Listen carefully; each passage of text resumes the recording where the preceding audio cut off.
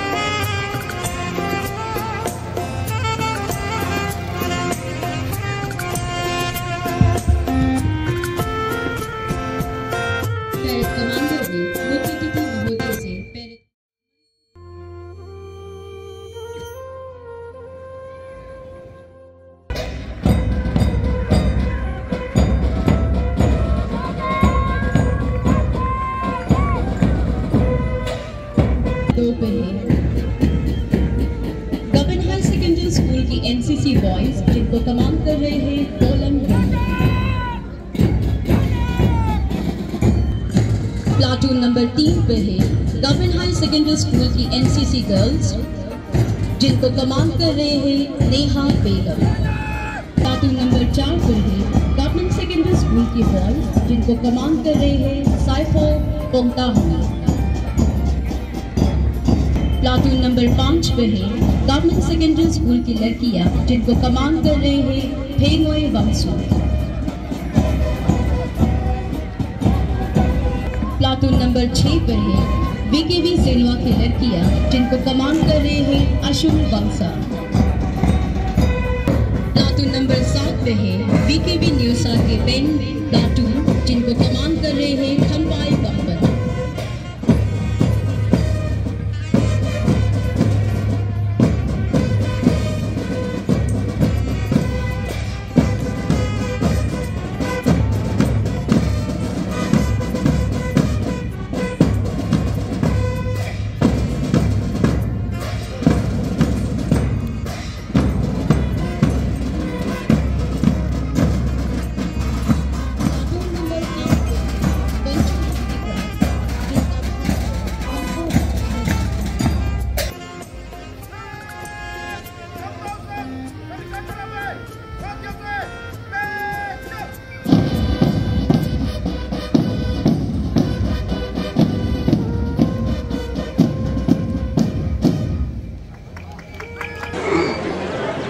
With great pleasure, I extend my warm greetings and good wishes to my fellow citizens of beautiful Longding on this auspicious occasion of 74th Republic Day 2023. I must tell that Longding is one of the most beautiful places in entire Arunachal Pradesh. More than 190 beneficiaries were benefited under various schemes like Atmanirbhar Matsya Palan Yojana, PMMSY, Blue Revolution, MMNK, etc. The departments are performing satisfactorily with the developmental activities in the district, which I could not read out schemes-wise specifically. I would like to appeal each and everyone to avoid hunting and killing wildlife. We all should endeavor towards saving and protecting wildlife. In this regard, I would like to appreciate the efforts of some villagers who have volunteered to surrender air gun, and many villages has taken strong measures to stop wildlife killing and deforestation. Friends, we should also strive towards making Longding clean. Dirty and littering not only affects the aesthetic value but also have many health impacts. Swasth Bharat Abhiyan means the younger generation should understand that they are the torch bearer of the society. Youth should acquire new skills with zeal. Try for competitive exams like UPSC, APPSC, Staff Selection Board, etc. Let's together take a pledge to make our district beautiful and better. Wachunu, Ajonghai, Amonghai, Nyemposu. Joy Wachunu, Jai Longding, Jai Hind. Bharat Mata Ki! Bharat Mata Ki!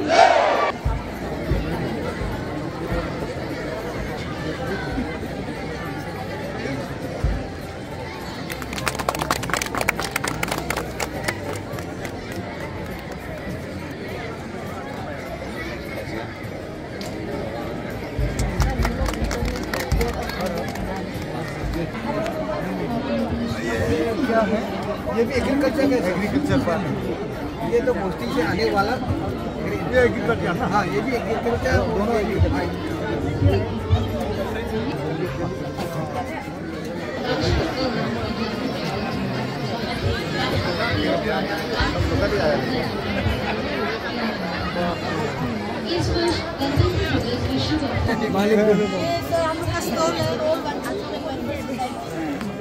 ये हम लोग का सब अपना घर से बना के नहीं हो जाएंगे